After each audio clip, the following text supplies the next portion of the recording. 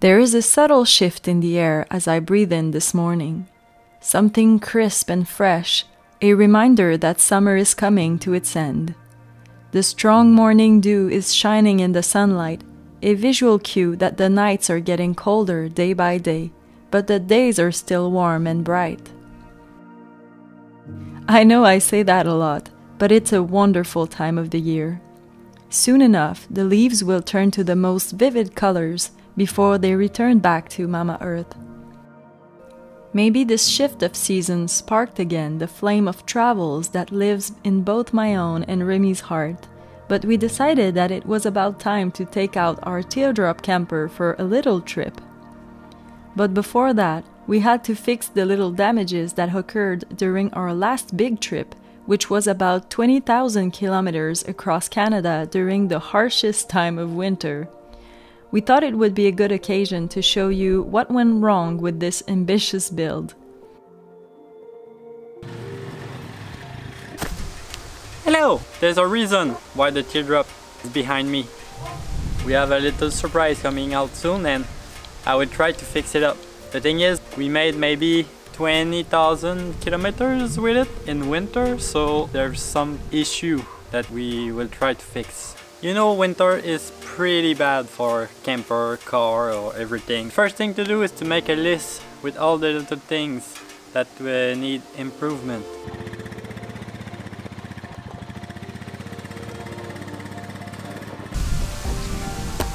Here's the list. Basically, traveling in the winter it's not so a good idea for the equipment. We need to change some parts and make some improvement to keep it safe and waterproof. The first problem is the rust. In our 4-month trip, we were in the Canadian winter and it was pretty cold and the road was snowy and salty, very cold and wet, so it didn't give a very good chance. So we need to paint all the frame again. The next one is the tire spare. It was bolted below the teardrop in the back, but the bolt just snapped and the wheel just fall on the ground. And we were lucky because it just happened in a parking. But if it was on the highway, my god. All the hinges is so rusty. It's not a big problem, but my stepdaughter just go inside the teardrop last week and she decided that she wanted to open the windows, and the result? It just snapped because the hinges are just seized in rust. The same thing happened with the door handle. It's just completely seized with rust. Who cares? It's a cheap one, like 10 bucks. The back held up pretty well. I'm pretty surprised. I was kind of worried because it's the first time that we are doing that kind of stuff. Two things we need to work out there. First one, in the last day of our trip, one of the gas troughs just break away. And the second thing, there's a little bit of moisture problem. That kind of hinges, it's called a hurricane hinges. It's specially made for teardrop. The first part is this, and the second one, it's there. So if water come there, the water should drip there and slide all the way down. Some water find a way to go in there. The problem is there. The problem is coming from that side and not that side, because inside there it's dry and there it's all wet. It's rained a little bit last night, so I'm pretty impressed with all the dirt road and everything. Everything is still well fixed and still functioning good. Yeah, at least that part don't need any change. Do you want rice?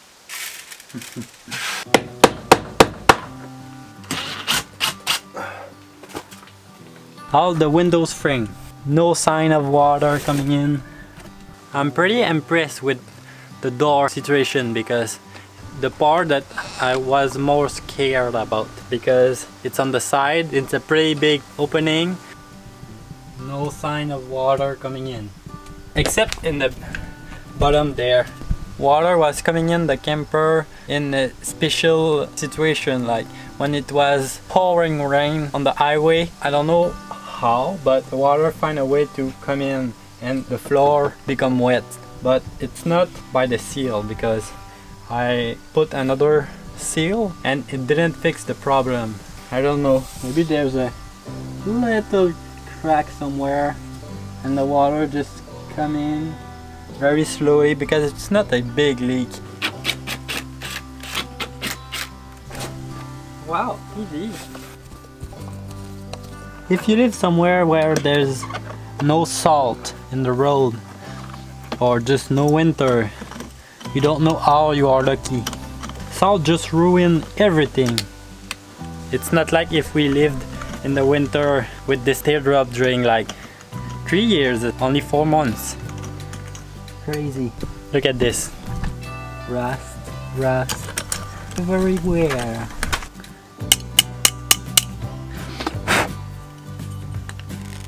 This part is still good. Do you think I should change it or keep it? I don't know. Maybe I should just put everything new. Yeah. The inside is perfect. No water come in by the fan, no water come in by the windows. Even in the back, where in the kitchen it's all wet and moisty, here it's dry and perfect.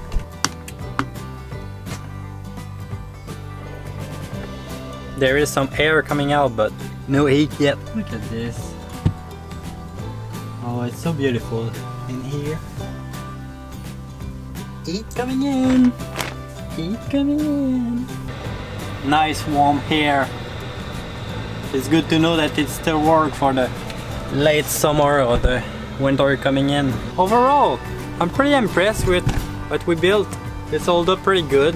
It's only like small adjustment, and the teardrop will be new, brand new.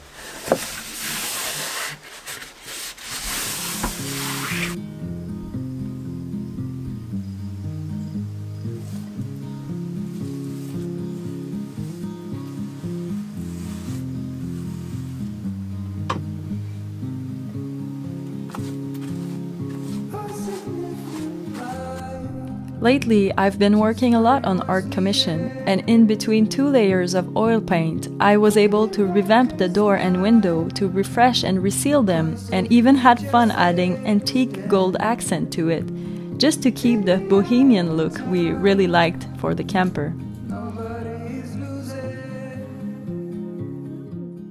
Now it's the time to repaint the frame. First time we put a black paint, but now I don't know why there's no more black paint in town. A brown, I don't know. Maybe it will turn good, but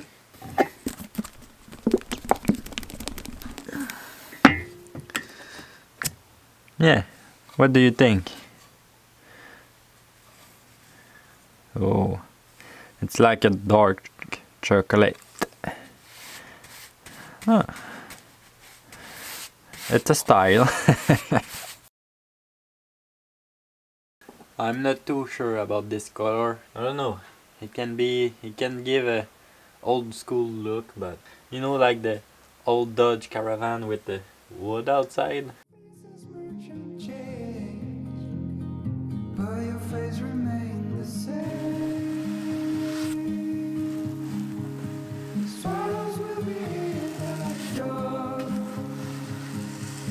This bracket, it's not strong enough. I mean, it's thick enough, but in her trip, this bracket was just ripping off of the rear latch. I will add a metal piece there.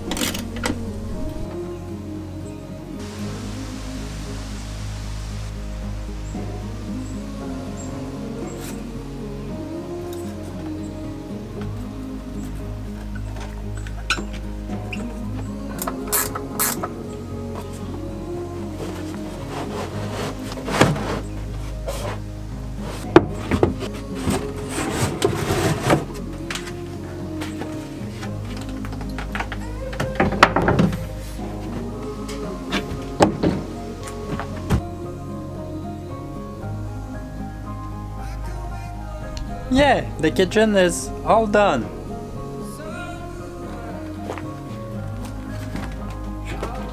The problem here is I tried to seal this part, but water come in somewhere, so I just bought this little aluminum trim that I will put on top of all the screw, so it's gonna be easier to just seal the top and the bottom.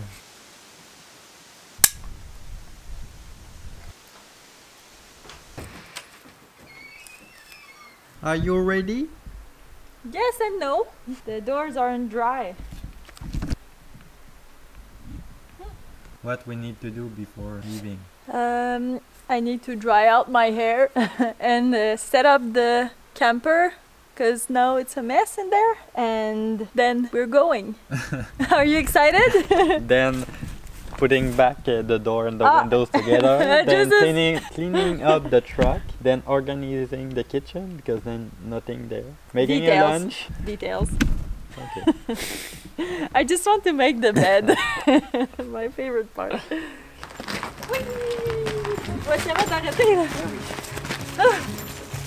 Yes. Take this one then. Wow. Even if the door is not completely dry, I will take a chance and install the doorknob.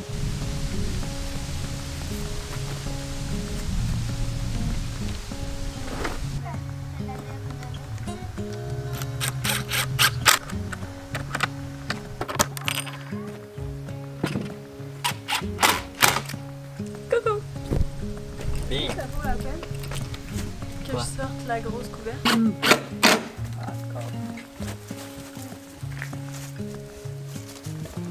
Wow. I'm not sure that I want to do this, but maybe it's a good idea if I check the bearing. Dirty job.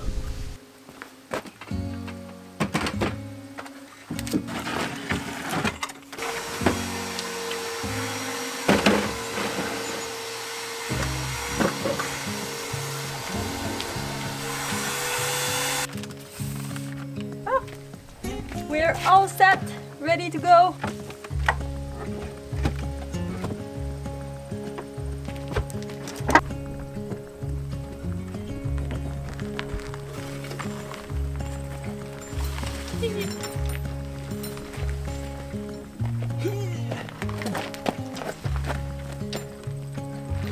At least it's a small camper. I should train you as my draft horse.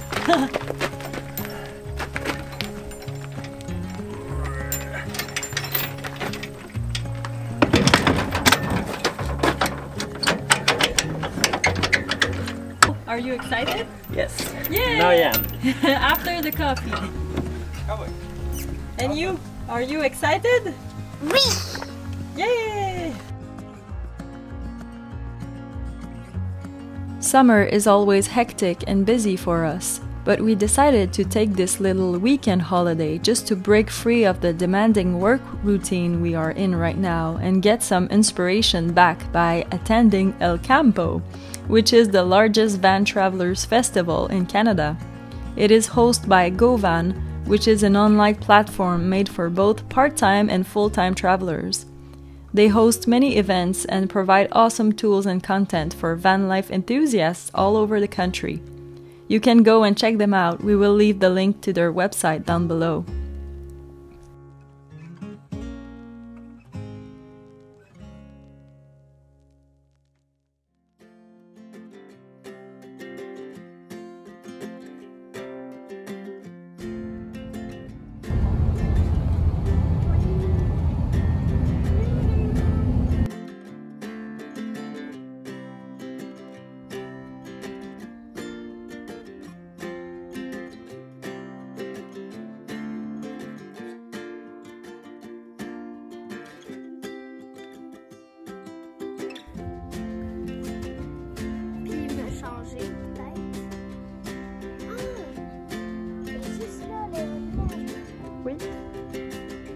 For us living so remotely and keeping ourselves busy all the time, It can be easy to isolate ourselves from the outside world at times without realizing it.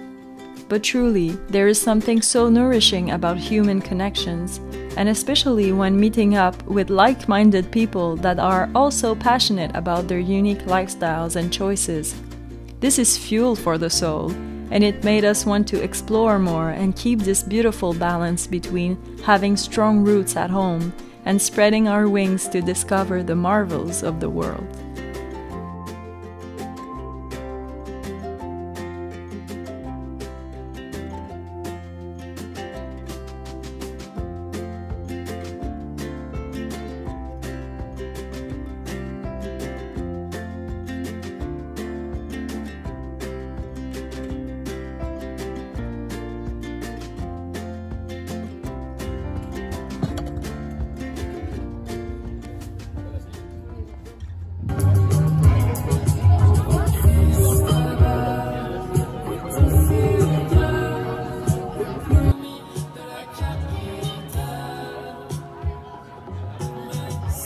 One, two, three, yeah! Bonsoir tout le monde, bienvenue à Campo!